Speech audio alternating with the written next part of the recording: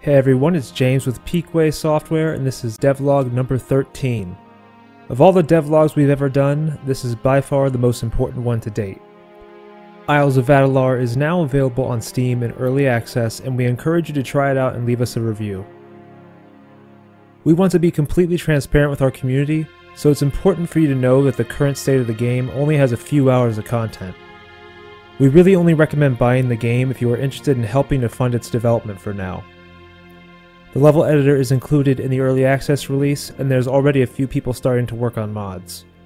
You can learn how to use the editor by checking out the Steam guides we've made and posted in the community hub for Isles of Adalar.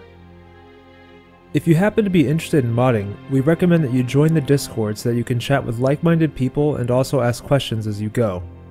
A link for the Discord will be included in the description of this video. Since the last devlog, we've completely revamped the combat system. We now allow for the player to move in all directions while attacking instead of forcing forward movement. This is similar to what fans of the Elder Scrolls series would expect.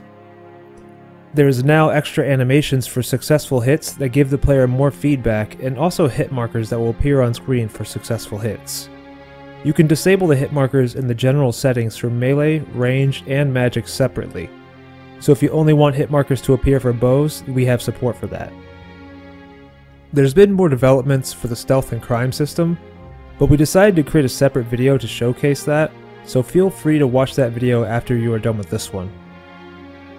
There have been a lot of smaller changes as well that have happened since the last devlog, but I only wanted to cover the most important ones in this video. So if you want to see a more detailed breakdown of all the changes, check out the various patch notes we've posted in our Steam announcements. Well, that's all I'm going to have for you today in this video, so I'll see you in the next one.